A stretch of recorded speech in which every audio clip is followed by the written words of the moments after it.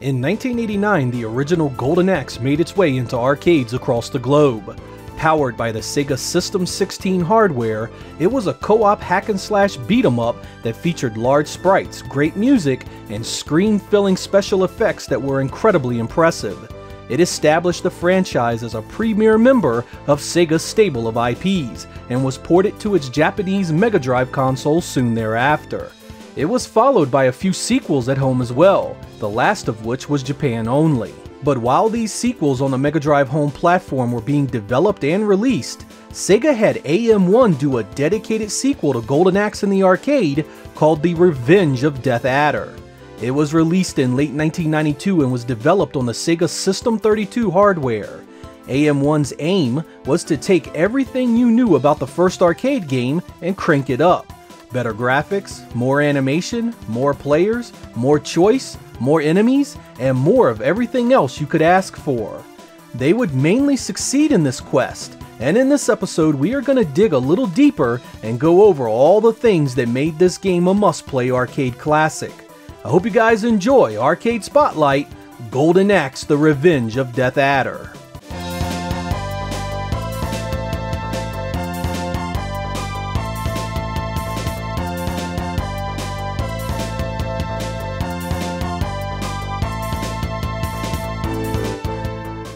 Before we jump into some gameplay, let's go over some important features that were added to the sequel here. First, there are both 2 and 4 player cabinets available of this game in the wild. The most common tends to be the 4 player variant in my experience, and if you are messing around with the game in MAME, you can choose which cabinet you want to represent. The feature set of this game also has numerous additions over the original arcade. You get multiple paths that pop up a few times while playing, which leads to different stages on your way to the end. You also get a choice of 4 playable characters here versus the 3 of the original. None of those original characters are playable, though Gilius Thunderhead does return as the magic wielder when you choose the giant character Goa. The other new guys are Stern, a warrior similar to Axe Battler, Trix, a speedy elf guy that wields a pitchfork, and Dora, a centaurus. Because this heavily features multiplayer, there are also combo attacks that can wreck single opponents and even boss characters.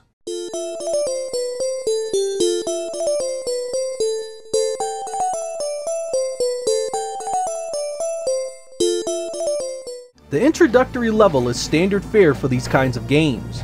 Straightforward left to right scrolling with a handful of weak enemies to get you used to how to play the game. Much like the first game, the AI is aggressive in its attempts to flank you and take advantage of attacking you on both sides. This can lead to massive loss of life, particularly with the harder enemies later in the game. Here you have a chance to practice up on your placement in battles, your dashing attacks, and your use of rideable beasts to aid you in combat.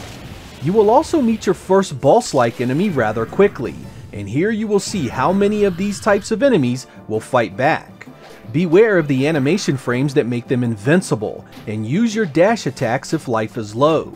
I have found that your magic is better served for large groups of enemies, and don't do a lot of damage on the bigger guys, so save it for more appropriate times. You'll also encounter your first scaling area where the screen scrolls forward into the background. This is a transitional area where you can recover health. Beat down a few mobs and you have the opportunity to release some prisoners, and then a final battle with a large enemy. There is a rideable scorpion here with a charge attack and an electrocution move. Again, be wary of the animations where these guys can't be hit, and be aware of how far you are from these guys because they have the reach advantage in nearly every situation and can even counter grab you out of your combos.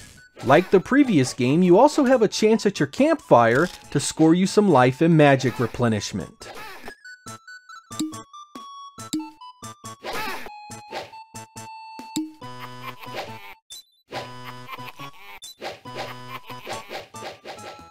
The beginning of the second stage offers up your first chance at an alternate route. You have a choice of continuing forward into the forest or taking a secondary path that moves you through a cave. The forest portion of the level moves you through a small village that is under siege from various enemy types. There are some light platforming areas here, and you will encounter a number of mobs that require a good bit of strategy to survive. Use that magic if you have some when the screen is filled with bad guys. It's the best time to take advantage of it. If you chose the cave path, you'll be taken through a darkened area with tribesmen similar to the forest area. Here you have a chance to light your way with torches that can be cut on and off, as well as imprisoned villagers that can provide you with health and magic. There is another forward-scrolling scaling portion of the level here, with giant boulders that can hit and damage you. You then finish up this leg of the game with a huge fight with wooden enemies, and a final battle with a group of skeletons. Like the original Golden Axe, these skeletons are capable of massive damage, and can even block and counter your attacks. Keep moving around, and try not to get caught between two of them on each side. Another little thieving goblin dude will come out at your camp, so be sure to get your magic back.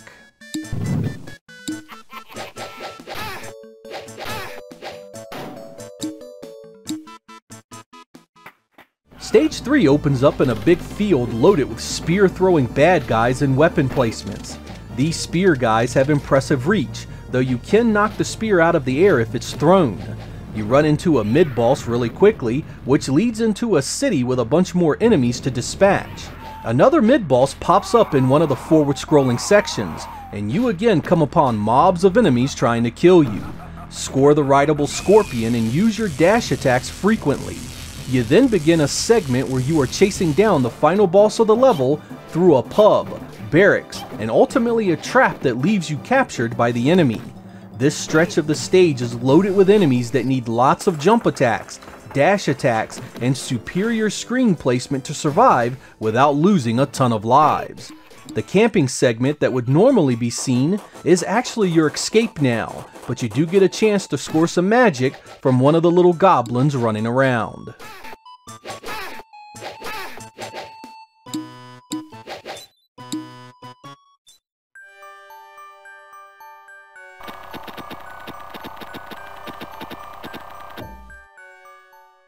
The fourth stage opens up with another choice in paths that you can take. Here you can choose to keep going forward to the pier or go through the west gate. Going forward puts you on a boat, and wouldn't you know it, the skeletons are back to reap untold damage on you. If you choose to use the skeleton-like dragon, be wary of his attack angle.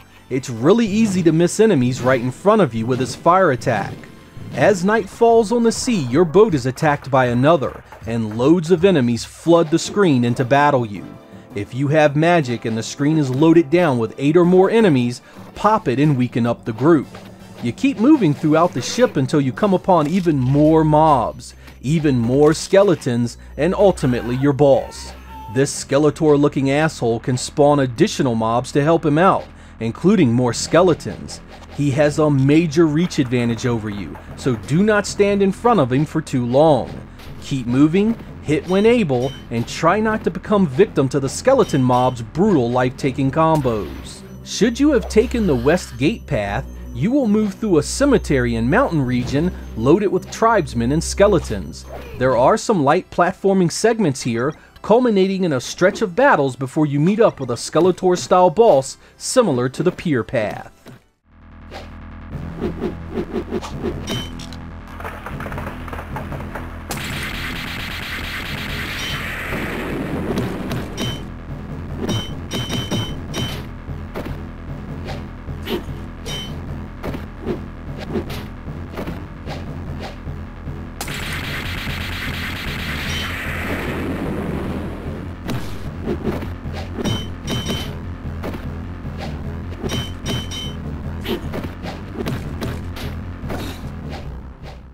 You are treated to a short cinema of you riding on a dragon as you make your way to Death Adder's castle. Here you will begin your final assault to rid the world of this evil asshole that just refuses to die. Lots of bad guys open up on a battlefield full of weapon placements, rideable beasts, mid-bosses, and large mobs. As you defeat each part of the castle, a cinema shows off your progress by a destroyed portion of the stage. These areas are not easy and feature the largest mobs in the game. Keep on the move, dash attack a lot, and jump kick your way away from bad situations. Use your magic only on the largest groups. Once the castle is sufficiently damaged, Death Adder himself will make an appearance to stop your advance. This guy has numerous advantages in this battle. He has the reach, a vicious dash attack, and a shield that will swallow any attempt to use magic. Once he has sustained enough damage, he starts dropping magic attacks that do lots of damage and can hit you almost anywhere on the screen. Jump these attacks the best you can, and keep the combo aggressive and constant. Once he falls, the castle will be destroyed.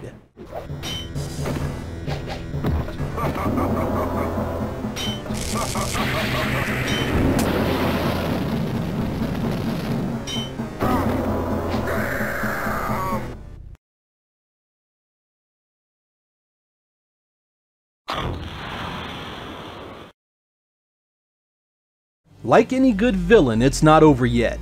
As you reflect on your victory, he climbs upon your dragon mount and must be dealt with yet again. He likes to use the same magic attack here, and in this close quarters area, the second that it takes him to charge this attack can be used to your advantage. Wait for him to dash, then get right in his face and beat the hell out of him. Show him no mercy, keep those combos going, and his life bar will be depleted in no time.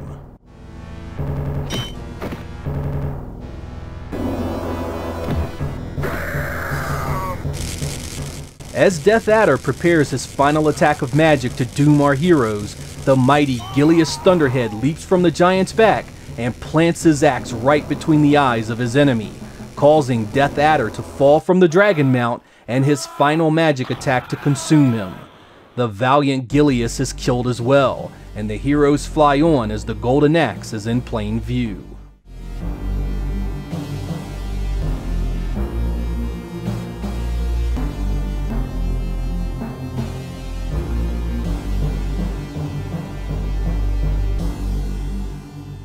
Golden Axe The Revenge of Death Adder would never be ported in any way, shape, or form to any of Sega's home systems, or any platforms made by anyone else.